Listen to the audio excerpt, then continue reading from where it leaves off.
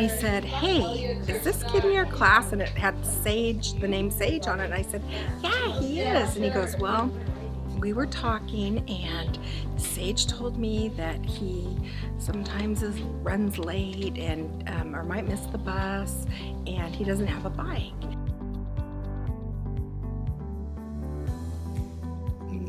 I came in and we surprised him with the bicycle, so he can, if he missed the bus again, he have a way to get to school.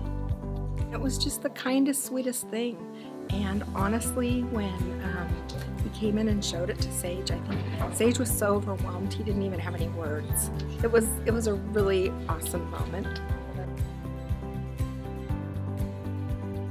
Thank you for the bike, and I appreciate it. Every day I see Vinny has the biggest smile on his face. He's always friendly and welcoming to anyone he walks by. He always has a great joke or a great story, and it just has the biggest heart.